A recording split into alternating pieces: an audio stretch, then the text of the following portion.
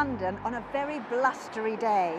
Not the ideal day to be painting outside, but thank goodness for sketchbooks and digital cameras, I can actually get the information I need and be able to paint this fantastic view of the city from the embankment.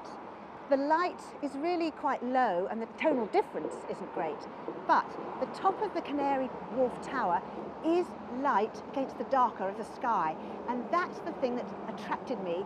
And those other buildings, slightly darker in tone, each one slightly different, and then the bridge in front, darker still. And then I may or may not include the boats. They're a stronger accent, might be too much. And then this plane tree in the front with its lovely bobbly seeds, that's probably going to be my composition.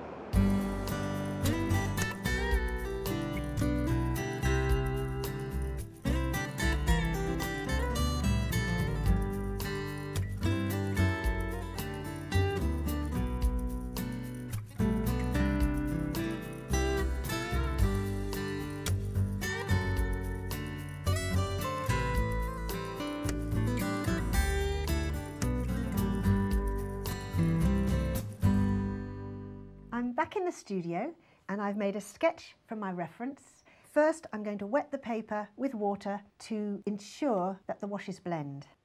And I'm leaving out from this wet wash anywhere where I don't want any colour to come to start with. In other words, the lights. That Canary Wharf Tower was lighter than the sky behind. That's what attracted me. Often people make the mistake that the whites are light. Most of these whites are actually shaded by the low light. So it's only the actual highlights, those places that are going to be retained as white paper, that I need to leave out from this wash.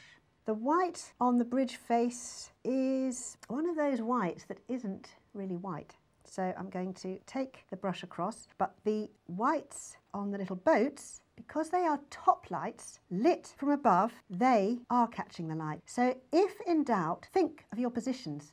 And I'm going to wet right down to the water just to make sure it all blends, because the water reflects the colour of the sky. And I'm going in with two colours here, aureolin to catch the light on the plain leaves, and then a mauve made from Prussian blue and alizarin crimson, which will make the grey when it goes with this aureolin.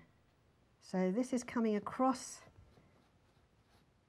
the sky, and what I will do to enable me to go straight across with the next wash is I'm going to, something I don't normally do but I want it to dry quickly, is I'm going to dab the area around the leaf so that I actually don't have to wait too long before putting in the grey wash over the top. And I'm not taking it all the way, I only feel it across this area here, and then I'll reflect it in the water below. It's an underwash.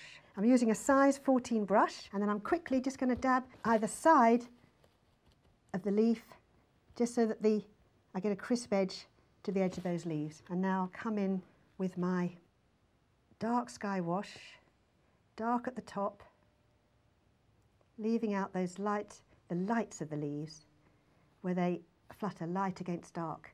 I've got to make this significantly dark. The trouble when you work from photographs is that you often read them too literally, and I've got to remember what I saw out there was this, the light of Canary Tower, light against dark.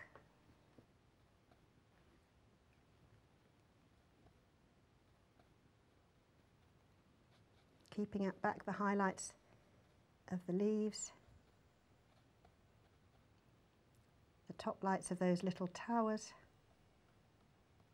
coming down, and I'm taking the colour off the brush now as I come down to where the buildings are dark against a dark sky but a lighter sky. Sounds like gobbledygook, doesn't it? A darker, lighter, dark sky. But that's how you have to think. You're comparing relative tone, and tone stands out against a contrast of tone. So if it's too dark by the bridge, then these darker buildings won't look dark against it. And there's quite a lot of light catching the top of those buildings. And on top of the bridge, although it's quite difficult to see in a photograph, there was just the light catching the top of the bridge. Oh, I just remembered that little red bus. I'm just going to put a little bit of red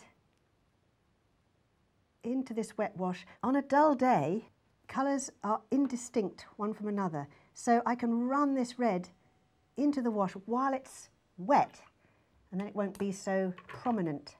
Otherwise they tend to stick out from the background. The bridge itself is white and red, but it isn't lit from above. So I don't want the colour to be too strong, and in fact I'm going to take the mauvey colour off and just get Prussian blue for across the face of this bridge, because Prussian blue makes a lovely shaded light. Keeping the top of the bridge light. And actually I could bring in some other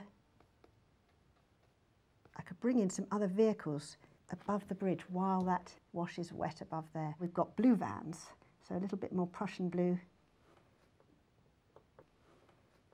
And I think maybe we'll have another red over here on the yellow. Will show up a bit less, and we'll make that a little bit not too dominant. And we'll make a little green with a little bit of Prussian blue and the aureolin, just so we've got them slipping in while the wash is wet. Now we're coming down under the bridge. The photograph tends to print up much more harshly than the view that I saw, so I've got to remember it was much more gentle, much more sensitive than what I'm seeing in the printed form. Now I'm coming across the water. I want to keep it light. It's reflecting sky above, and it's not as white as the light on Canary Wharf. So this is a light wash.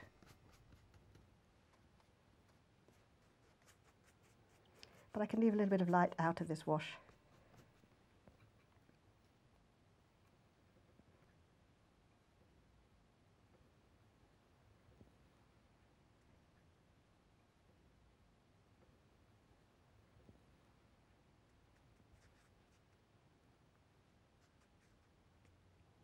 And while that wash is still wet, just a little bit of reflection below the bridge, because even though we can't see it in the photograph, it will be just dropping its shadow into the water. Just take it across. Now I've got to let that wash dry before I can put anything else on, because I'm going to use my flat brush, bring out the buildings with the various greys, but it needs to be dry. I want a crisp edge.